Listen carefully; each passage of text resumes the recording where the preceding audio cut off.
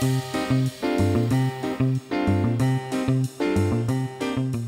everybody, I'm James Stavridis, the Dean at the Fletcher School of Law and Diplomacy, and we're right in the middle of the summer.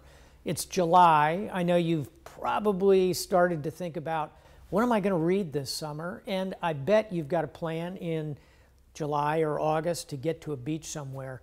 So let me tell you 5 books that I've read over the last year or so that really stood out for me.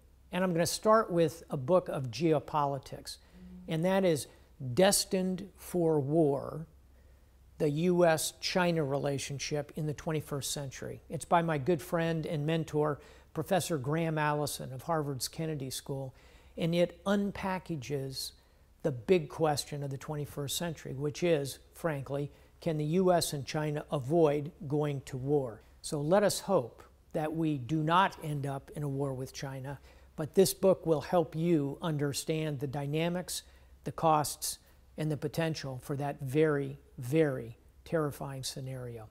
Destined for War by Graham Allison. Well, since I'm on the subject of war, I have one other title that's kind of in that zone, but you'll be pleased to hear it's a novel. It's set about 50 to 60 years in the future, and it's a dystopian novel about a new war in America. It's called The American War by Omar el-Akkad. And his premise is that the South again secedes from the Union, and we suffer again with a civil war in the United States, the causes of which, interestingly, are connected with the environment. A third novel, completely in a different zone, is called American Wolf. It's set in Yellowstone Park, and the author, Nate Blakesley, actually takes us into the minds of these wolves as they mate, as they control territory, as they strategically think about their succession plans.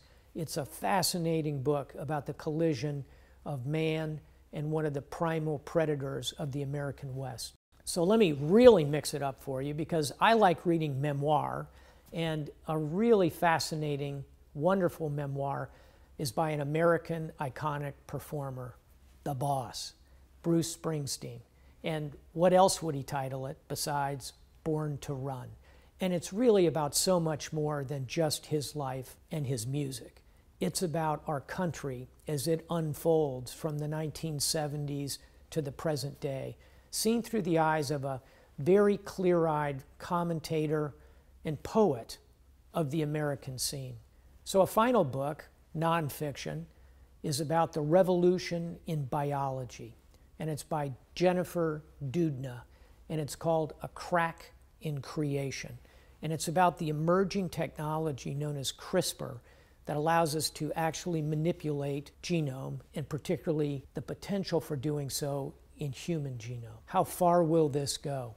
Can we? Should we? Do we want to select the color of hair, or whether people even have hair, in my case, or whether people are tall or short, or whether their eye color is blue or brown? This is a profoundly important book about the edges of science that are opening into questions of ethics and morality that will affect us all. So there's 5 books to consider on the beach.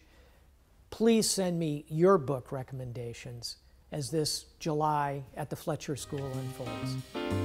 All the best.